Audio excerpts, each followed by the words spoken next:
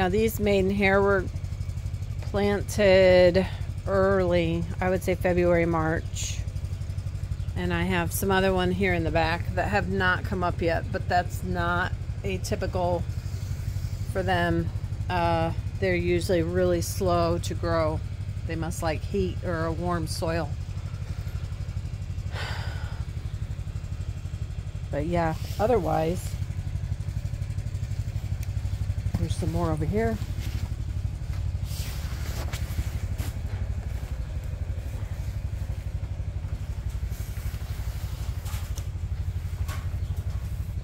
And my hay scented, there's just one little one. This was $3.31.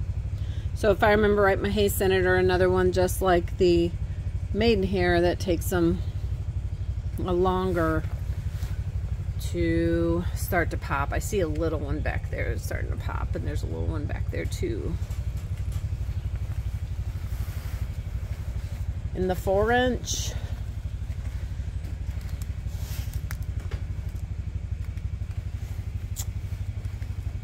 my Jacob's Ladder and my Hepatica, the rest of it all sold, so I don't really have anything else to show. Well, there's the Virginia Waterleaf. I just potted up white baneberries so you can see them starting to come up. I think there was goat's beard somewhere. No, those are flowers. I've got some little geraniums.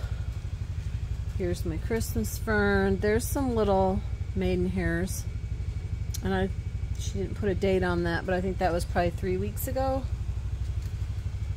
My geraniums, my shooting star, my mayapple. These were the first ones I potted, and they're almost done. So I'm not sure. Here's my soil mix. I use a mix. It's topsoil